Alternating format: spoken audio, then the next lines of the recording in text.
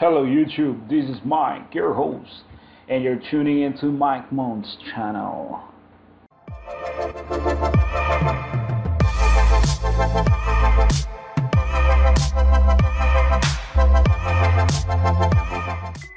Today we're gonna learn how to approve comments, the likely spam comments and comments which are held for review. Make sure you are logged into your channel. On your web browser, after the / type the word comments, press the enter key.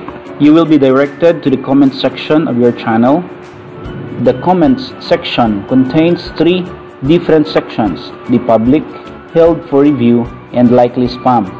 For the public section, it contains all the comments of your videos which are publicly readable by other users. The held for review section, as you can see, these comments are held automatically by YouTube, allowing you to review comments of the different users. Now, YouTube provides you with the following buttons: the approve button, the remove button, the report spam or abuse button, and the hide user from channel button in this particular comment.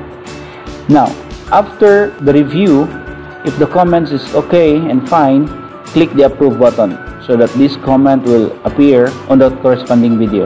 Let's click the approve button. There you go. The comment is now being approved.